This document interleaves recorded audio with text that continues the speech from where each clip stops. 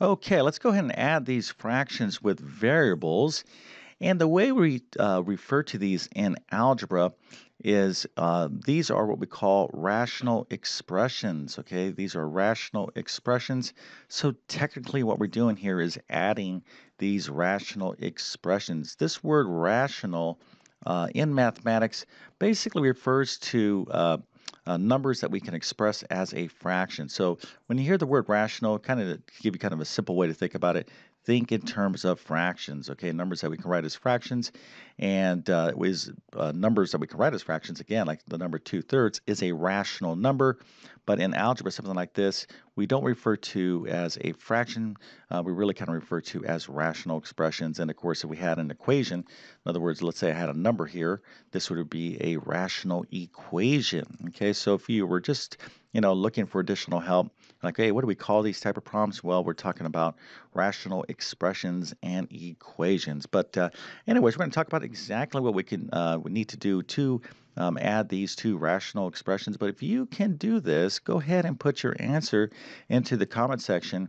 Of course, if you're taking any sort of algebra course, you're definitely going to have to know how to do this. But I'm going to show you the solution here in just 1 second. And then, of course, I'm going to walk you through how to do this. And we're going to actually do this in two ways. So you definitely want to stick around if you're having any trouble with rational expressions. But before we get going, let me quickly introduce myself. My name is John. I'm the founder of TC Math Academy. I'm also a middle and high school math teacher. I've been teaching math for decades, and I'm telling you right now, you can be successful in mathematics. And I'm especially speaking to those of you that struggle in math. Maybe you think you're a bad math student or you're just not capable of learning mathematics. I'm telling you right now, that's false thinking. You can learn math, but what you need is great math instruction, clear, understandable, and comprehensive. So if you're at the middle school, high school, or even college level in terms of mathematics, check out my math help program. I'm going to leave a link to it in the description of this video. I promise it will help you out big time. Also, if you happen to be preparing for any sort of test with a math section, there's so many out there. I'm talking about things like the GED, SAT, ACT, ASVAB, teacher certification exam, college placement exams like the ALEX or AccuPlacer. Um, a lot of you are going to be taking an exam like this. You're probably not even aware of it. But anyways, I have a ton of test prep courses that can help you prepare and pass those exams. If you homeschool, check out my homeschool program for middle and high school mathematics. Won a lot of awards this year with my program. Very proud of that achievement. If you need a pair of awesome math notes, I'm going to leave links to my notes in the description of this video. But you need to learn how to be an awesome note taker. That's one of the key things you need to do to be successful in mathematics. And if this video helps you out, don't forget to like and subscribe, as that definitely helps me out. Okay, so let's get into this problem. And as promised, I'm going to show you the answer. There you go. The answer, we have 2 over x plus 1 over x plus 1. The answer is 3x plus 2 over x times x plus 1. Now, if you chose to distribute this x and your denominator is x squared plus x, that's perfectly fine as well. Okay, but there's no need to do that unless your math teacher asks you to do that. As long as you have your answer like this or this as your denominator, you got the answer right. And in return, you must get a nice happy face, an A+. Matter of fact, I'm going to give you 110%. Multiple stars for being pretty awesome at adding rational expressions. But let's go ahead and talk about what we need to do to add these expressions. So what we need to do, okay, we're dealing with fractions with variables, i.e. rational expressions. Anytime we're dealing with fractions, right, just regular old number fractions, and we want to add and subtract, we'll always have to be thinking about the denominators. And if the denominators aren't the same, well, we need to find a lowest common denominator. So if you're thinking in terms of the LCD, that's excellent, right? We can't add these fractions because the denominators are different.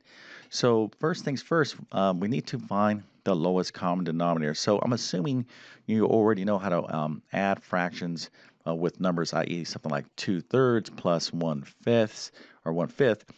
What do we need to do here? We got to find the LCD, right, which is, of course, 15. And then we have to change each of these fractions such that the denominators are 15. Well, it's the same thing here. That's why it's so important to master arithmetic if you are studying algebra. A lot of you are like, yeah, I don't need to remember that stuff I learned back in fifth grade, sixth and seventh grade. No, you absolutely do, okay? Because it's basically the same procedure. We're just dealing with variables. So here, the LCD is going to be x times x plus 1. Now, finding the LCD of rational expressions, this is like a full lesson in and of itself, okay? But I'll just tell you very briefly, what you need to do is you need to multiply the prime factors of each of these denominators. In this case, x is all by itself, and here x plus 1 is all by itself. This is the only factor here. This is the only factor here. So we need to find the product of all the prime factors of the denominators. We get the LCD. If you are struggling with finding the LCD of rational expressions, I'm going to direct you towards my Algebra 1 course, okay? You can find that at my MathHelp program. I go through this super thoroughly, okay? Also, I believe I have additional videos on my YouTube channel about how to find the LCD of rational expressions. But anyways, this is the LCD, okay? So if that's confusing to you, make sure you follow up and understand why this is the LCD. Anyways, okay, so we have the LCD x times x plus 1. Let's go ahead and now rewrite these fractions, okay, such that these denominators, basically we're taking this fraction and we're going to write it in a way such that it has the LCD as its denominator. And we're going to take this rational expression or fraction, kind of talk loosely here, okay? If you're like, oh, if I say the word fraction, what I really mean is rational expression.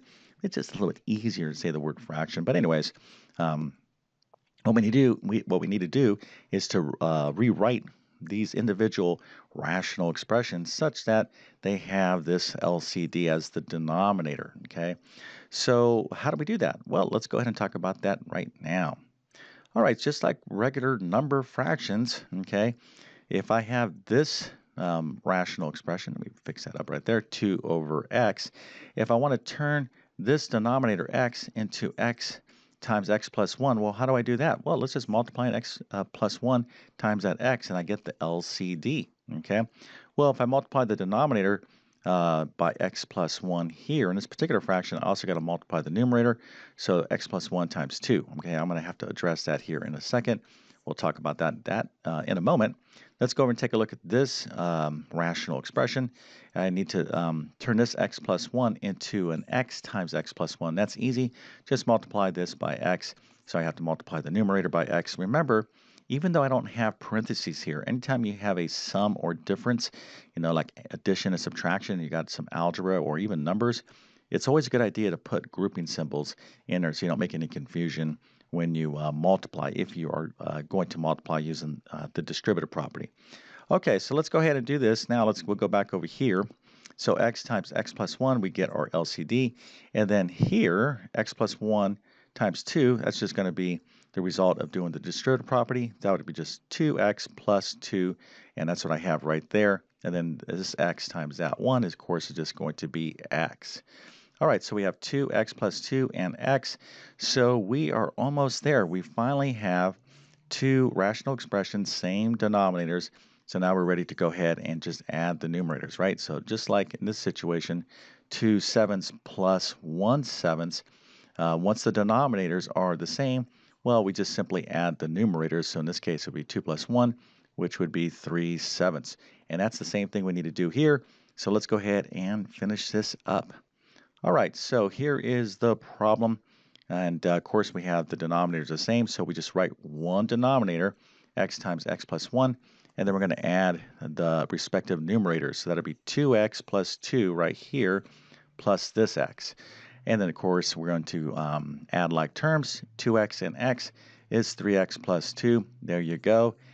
This is our final answer, okay? So this is how you deal with adding rational expressions. And these denominators are pretty easy, okay? In terms of difficulty level, let's say between 0 being super easy and 10 being very, very difficult, I would give this problem maybe like a 4 or 5. So, you don't want to get overconfident. You're like, oh, I can do this. I can do all these problems. Well, not so quick, because the denominators can get quite interesting and could require you doing a lot of factoring. Okay, factoring is probably one of the most critical algebra skills that you need to know. Matter of fact, if you don't know how to factor, unfortunately, you probably won't even be able to pass algebra. So figure out what you know and don't know. Okay, make a list, and work on that. Right? Don't like have a list of things you don't understand and be like, "Yep, I don't understand this. I hope it doesn't come up." On any future math test. That's not the way it's going to work. Okay. But if you have a specific list of things you don't understand, that's actually very, very good because you can start working on this list, okay, improving. You don't have to even be perfect at these skills that you struggle with. You just have to improve and everything will get better. And then over time, things will eventually click and you'll master this stuff. But the key is to not quit and to have access to great math instruction. Hopefully, this video helps you out. If that is the case, don't forget to like and subscribe. And with that being said, I definitely wish you all the best in your mathematics adventures. Thank you for your time and have a great day.